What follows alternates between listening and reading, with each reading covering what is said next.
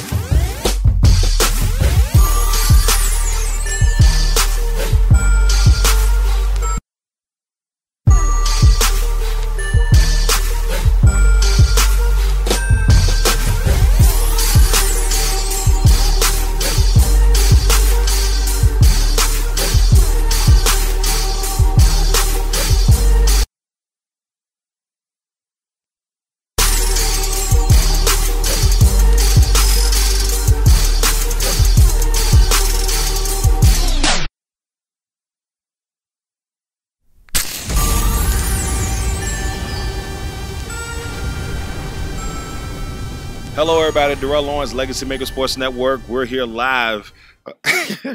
Russ, what a game. Here live. UVA, the 25th ranked UVA Cavaliers took on the Florida State Seminoles in an epic one. This is almost 95 all over again, 31-24. They asked him about that Warwick Dunn play from 95. Coach Mendenhall said he hadn't seen it, but I'm pretty sure he's probably going to try and look that up now. Yeah, I mean, it was an amazing game. The Cavaliers had to come back in the end, make a crazy comeback in the end, but they were able to persevere even after Delaney missed the field goal that kind of looked like it was going to be a tough moment, but the defense prevailed. Yeah. They were able to get things back going in their favor, and then the crazy goal line play here at the end, just almost remnants of that 95 game. And UVA 3-0. They stood the test of time, and what were your thoughts overall? Overall, I thought the first half was a little rough for Perkins. Made a little bit of a mental mistake on that first drive when he got the interception in his red zone. But second half, he came out on fire. I think it was his first 13 or 14 passes he didn't miss. Had that perfect drive, no incomplete passes for that touchdown in the second half. And Joe Reed just came out of nowhere, started himself as another weapon that the UVA could use, and the defense just held strong. They bended a little bit. Yeah, a little bit. A couple of amazing third down conversions by FSU, but they bended, but they did not break at all. Yeah, the penalties on the last drive were a little bit crazy, but nevertheless, this team went in here. They're 3-0 for the first time in a long time. Yeah. So I mean, crack the top 20 next week. Yeah, it should. I really think they should. Yeah, I mean, 25 coming in this week, but they should be in the top 20 next week. Next week is Old Dominion. Old Dominion's a team you can't look past because they've been growing the last few years. They beat Tech a few years ago. What are your thoughts on that game right off the bat? If they play like they did, and of course, clean it up a little bit aside from that last drive, I think they'll be fine. I mean, they got the weapons. Taliaferro came back tonight after being unavailable last week. So that was big for them. And his short yardage weapon that they had near the goal line for him, it was easy for them to just hand it off. And if Old Dominion lets him inside the red zone again like they did tonight, I expect them to come up with another two scores. Yeah, 3 touchdowns for the young man. Just an amazing performance. Ladies and gentlemen, we'll see you next week. Next week will be myself and Tyrone Montgomery. ODU versus Ty's back. ODU versus UVA. I'm Darrell Owens. This is Russ Taliaferro, Legacy Maker Sports Network. Congrats, Ty, on your wedding. That's right. Poop poop. Wow, I'd like to credit first Coach Taggart and Florida State. They played hard, and they played a full and complete game right to the very last play. And anyone that was in the stadium today witnessed an amazing football game with two teams trying as hard as they could try to win. And I felt lucky to be part of it. I'm really proud of my players and staff. The work they've put in, and to have another tangible takeaway that progress is being made, and then to have so many people come and support us was so gratifying to not only myself but my staff and the players. And I think they've worked really hard and have earned the chance to have that kind of support. And so it was gratifying to see it and to feel it and to recognize that it had an impact on the game. It helped us win. And that was I'm appreciative of that, from the student section to the fans to the upper deck to the hill in the end zone. It was just like, man, what an amazing setting, and it felt like good football on a national stage, and worthy of that is what it felt like. I've already apologized to my team for my personal foul. It's my first ever. Yeah, I didn't set a very good example in that one case. Really pleased with Bryce. The adjustments we made at halftime offensively, the way he played and led our team, the 2-point conversion, our defensive heart and effort was magical. And I won't forget this one ever. So I'll take whatever questions anyone has. Jeff, what changes did you make without giving away any secrets in the fourth quarter, particularly offensively? It just became clearer finally what we were able to do, how we're going to need to do it, and in what time we needed to do it in. And those things just became crystal clear at halftime. And while it didn't manifest necessarily in the third quarter quite as much, the fourth quarter looked similar to our opening drive, and those two things had those two drives and those two instances had some things in common that we found. Well, we believe that was going to help us win the game, when it did. Obviously, such a wild finish at the very end. What was your vantage point on them running the play with, I guess, 3 seconds when they snapped it? Did you expect them to clock it, and what did you see from you guys defensively? No, I expected them to run the play, and our defensive staff did a really nice job they had no timeouts. So I expected them to run the play. They're an up-tempo team anyway. Our defensive staff did a nice job of getting the call in.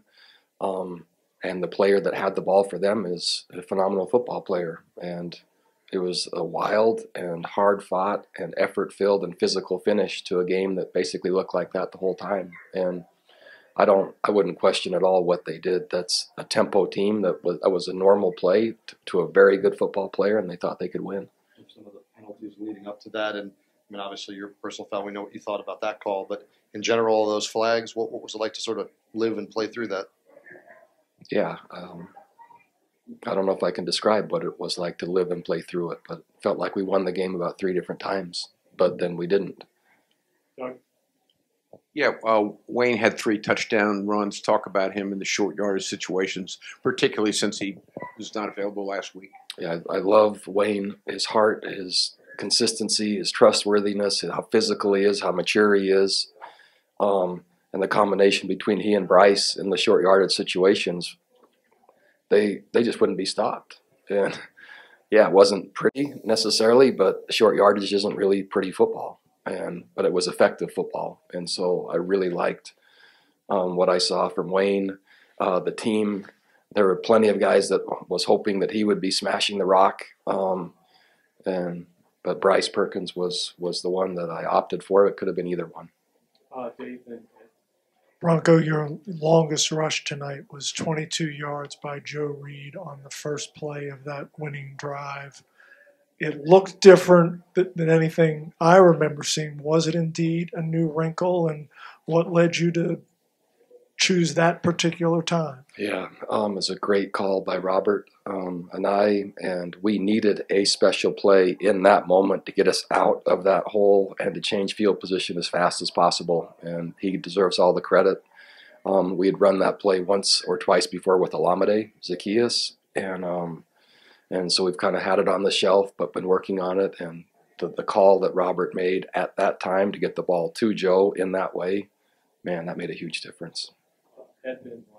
Coach, it looked like Bryce Hall had grabbed the jersey when Terry got by him and moved the ball from the 30 to the 15 on that final drive. Was that the one where 3 officials threw flags? Or? It looked like it. Yeah. And then down the sideline near where you guys were, and then he's in on the final stop, put that out of his memory pretty quickly.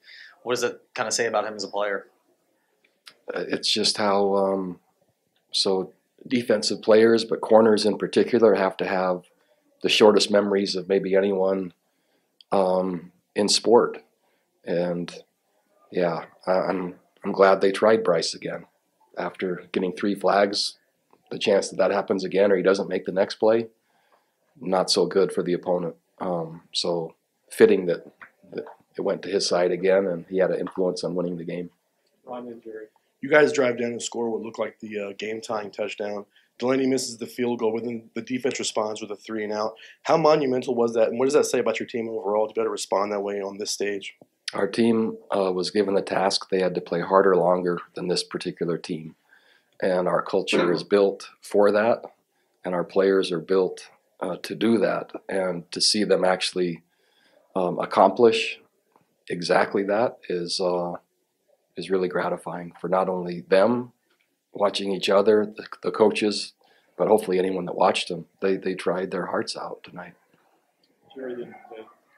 Bronco, Bryce was red hot in the second half, I think 17 of 19 with a drop and a throwaway. Besides that, he had the incredible 4th and 2 run and then the scramble on the 2-point conversion. Is this what you dreamed of about him when he got here? Yeah, how do you stop him? I mean, we're not growing the program at the rate we're growing it without Bryce Perkins. And he plays within the system really well, and he plays outside the system really well. And we need both. And he's exemplary. I mean, I'm so lucky he's here. And we're so lucky he's here, not only by how he plays, but who he is. And he was, without him, we don't win. Bronco, in your time here, have you ever seen a replay of the Warwick Dunn play in 1995 here? I haven't. Okay. You need to, because it was eerily similar to tonight. Awesome. I'll see if I can jam that in my schedule. Bronco, this team, Florida State, was probably the most dominant team during the formative years of your teams growing up. Does the fact that they trailed almost all night and still found a way to come back and win this say more than it would if it was just some old schlep team and instead of, Yeah, when you put it that way, yeah. How do you spell schlep? I don't know. Coach, there's been so much focus on Bryce Hall at that cornerback spot. Nick Grant was a guy you said refused to get off that spot. Granted that we can discuss that PI, but he seemed to have an incredible night. He really raised the bar. It seemed like, what did you think of his night and how integral he was in this? He made an amazing play to help us win the game. He played well all night, and he was targeted all night, and he withstood it like a champion. Too much feel-good stuff, so let me ask you about Perkins' interception in the first half. You said during the week that you weren't worried about the decision-making. What did you see there, and how do you think he shook it off? Oh, I think it's just the same kind of scenario that he threw some interceptions in the week before, just out of the pocket and just trying to do a little too much. And it's a fine line. And if I have to, I would much rather rein him in. And so I want an aggressive quarterback. I want him to try to make plays, and I want him to think he can make every play. And on occasion, he might not. And so we just looked at each other and, okay, onward. I'm sorry if I missed this, but Armstrong was not available. What is his situation, and how big a concern is that you don't have your number 2? Yeah, our number 2 will be out. I don't have a time frame in regards to that injury happened in the William & Mary game. We'll wrap up with Jeff. You started 4 sophomores and a junior on the offensive line, though Dylan worked in some.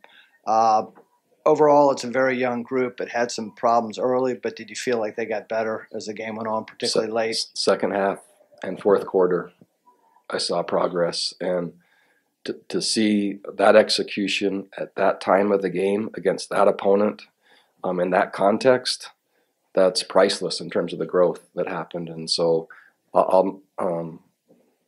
everything that happened up to that contributed to their performance in the fourth quarter. So that's still a group that's growing and developing. But what a time to grow and develop and then perform well.